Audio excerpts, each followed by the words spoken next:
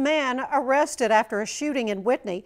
Deputies responded to the 100 block of Waterview Street that is off Farm to Market Road 1713. Witnesses say 3 men entered a home and began fighting with another man who lived there. The men demanded money. One suspect, Tyler Hernandez, pulled a gun, shooting the victim. All 3 men fled the home. Then warrants were issued.